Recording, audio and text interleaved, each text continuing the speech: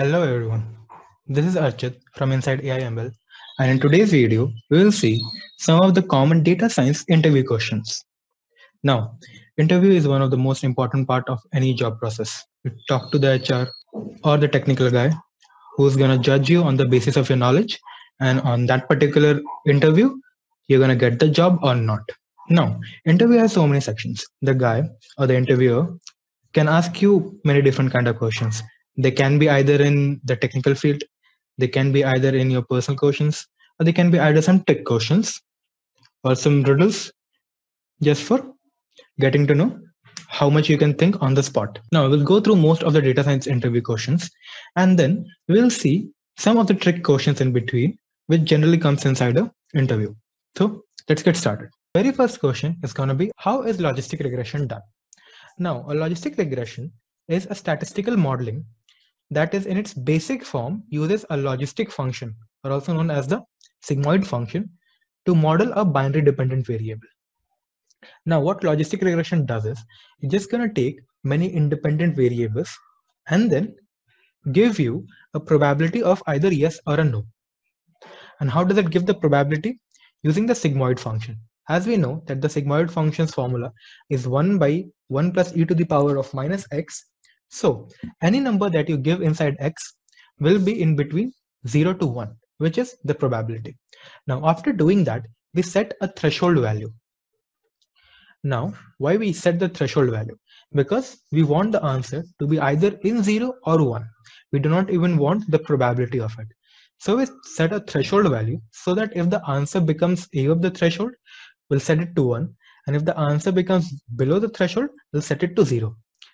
In this example, if the answer that you're getting is 0.8, we're going to set it to 1. And if the answer is you're getting is 0.3, you're going to set it to 0. The second question is how to build a decision tree.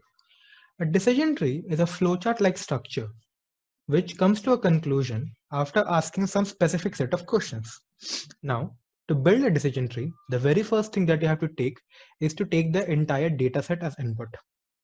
And after taking the entire data set, you have to calculate the entropy of the target variable as well as the predictor attributes.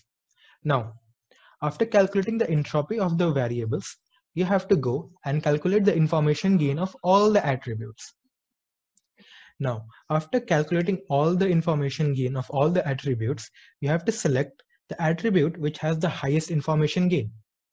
And then we're going to choose that particular attribute as the root node.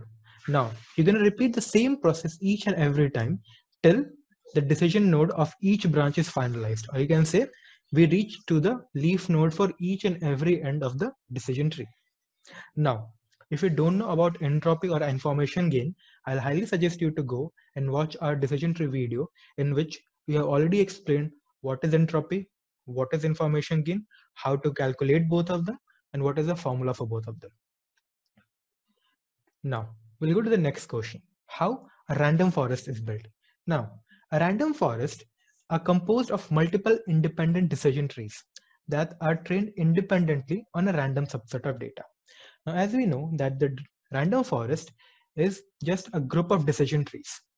So we just have to train number of decision trees, but on what particular data? On a bootstrap data. So the very first thing that you have to find is to select k features from the total of m features in the big or the whole data set. And the condition is that the k should always be less than m. Now, among the k features, we make a random bootstrap dataset, and using that particular bootstrap dataset, we are going to train a decision tree. So among the k features, we calculate the node D that using the best split using the entropy and the information gain.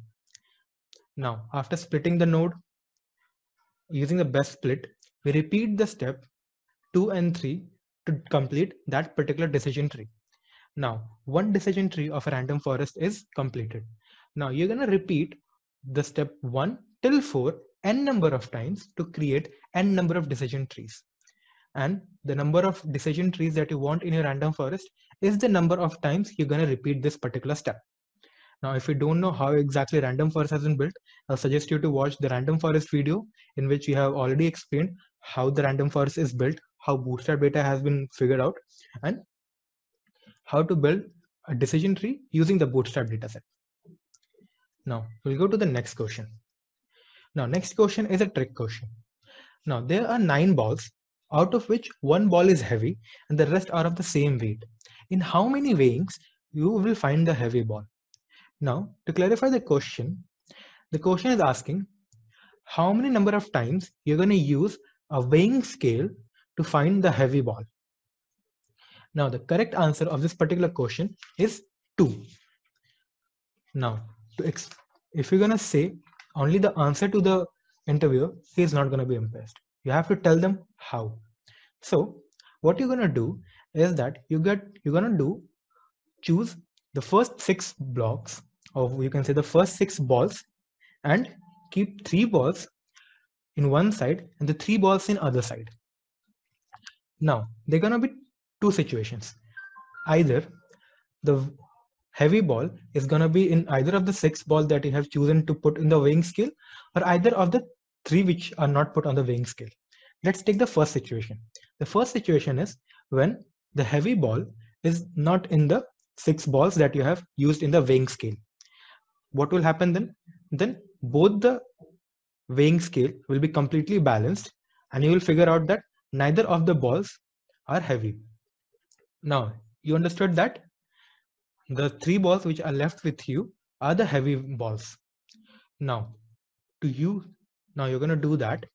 You're going to remove all the 6 balls and you're going to take 2 random balls out of the 3 and put it on one side of the weighing scale. Now if the weighing scale is completely balanced, it will figure out that the ball which is left with us, which is not put on the weighing scale, is the heavier ball. If not, the side on which the weighing scale tilts is the heavier ball. So we figure out the way using 2 use of the weighing scale. Now taking the second condition, in which the heavy ball is gonna be in the 6 initial balls that you have put on the weighing scale.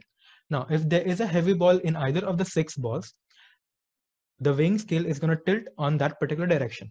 So we're going to choose that particular group of 3 balls on which the weighing scale has been tilted, and then we're going to take that particular 3 balls and then remove the other 3 balls from the other side of the weighing scale, and we're going to do the exact same thing that we did to the previous left out 3 balls. We're going to take 2 random balls out of this particular 3 balls and keep it in one side of the weighing scale. And if the weighing scale remains completely balanced, it means the ball which is left with us is the heavyweight ball. And if the weighing scale tilted on any one of the direction, it means that particular ball is being saved as the heaviest ball. So this is how you answer this particular question. Now let's go to the next question. What are the main features or the main methods of feature selection? Now let's see what is a feature selection. Feature selection is a process where you automatically or manually select those features which contribute most to your predictions variable or output in which you are interested in. Now, feature scaling, in a simple word, is just deciding which feature you want to use in your model and which feature you do not. Now, why we do that is there may be a chance that the answer that you're trying to find is not depending upon all the features that you're providing. Take an example. The height of a person will never be depending upon where he lives. So if you're trying to build a machine which can predict the height of a person, providing that particular machine in the training part as the person's address is not going to be anywhere helpful to you. So there are particularly 2 methods for feature selection. One is the filter method and other is the wrapper method. Now in filter method, you found out different algorithms which can delete you can say remove the features from your data. They can be either LDA, ANOVA or chi-square, in which chi-square is one of the most popular and the most important one. And the other is a wrapper method. In a wrapper method, there is a backward selection, a forward selection, and a recursive feature elimination. Now, in the filter and the wrapper method, filter methods are the one which is most commonly used because wrapper methods are computationally very expensive. As we can see, forward selection is just like checking each and every feature with the model and the model output and figuring out which one is completely related to the outcome of the model. In backward selection, you train the whole feature and then go backwards and check which one is not necessary. In recursive feature elimination, this is one of the most computational heavy elimination in which the machine tries to figure out all the combinations possible between the independent variables and then try to figure out the dependent of that independent feature on the dependent feature, and it does it recursively till all the combinations has been checked. So it's a really heavy computation method. The next question is how to find the value of k in k-means clustering. Now, k-means clustering is a clustering algorithm in which you specify the value of k or specify the value of clusters, and the machine will find out that number of clusters into the given data set. It's a unsupervised learning technique.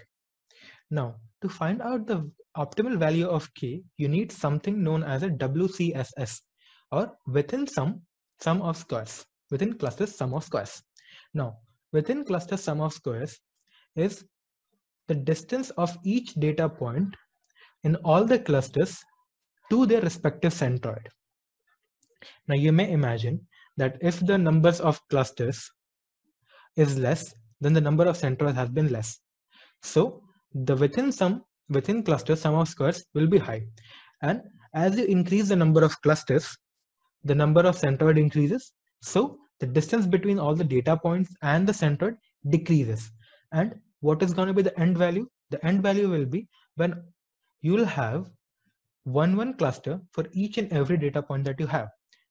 If that particular situation happens in which each and every data point is considered as a single cluster, then the centroid and the cluster will be overlapping, so there is no distance between them. So the WCSS will go to 0. So the WCSS can be really high and it can go till 0.